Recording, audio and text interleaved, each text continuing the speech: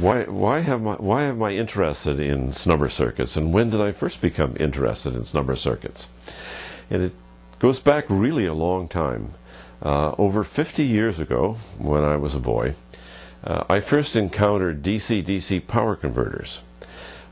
In fact, the DC-DC converters that I was involved with were the vibrator power supplies that were in automobile radios at the time. I was modifying them for amateur use.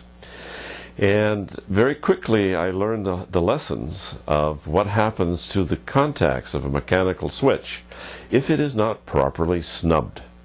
All right, it's one of the original uses for snubber circuits, the actually capacitive snubber circuits.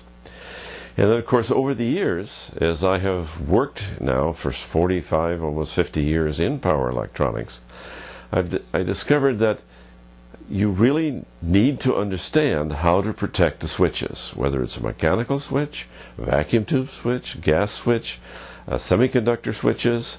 The fact that you're doing switching in an inductive environment means you need to know how to protect that switch. And the key element in switch protection is the snubber circuit and how to design it. Now, one of the things that I have noticed is that even though there have been literally hundreds of papers written on snubber circuits, nobody has really put it all together, okay, in one collected version. Now, of course, you can't put it all together in a collected version, but you can certainly get out the basic ideas, the categories, and so forth. And that's really the purpose behind this book, is to give you a really good overview of snubber circuits, how to design the snubber circuits.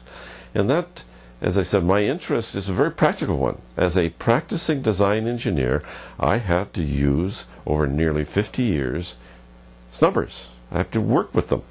And in the process, I've had to learn about them.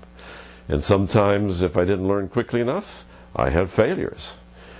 Lots of smoke in the lab. So snubber circuits are important. And I'm hoping that this book that I put together for you will actually make it easier and quicker to come up on the curve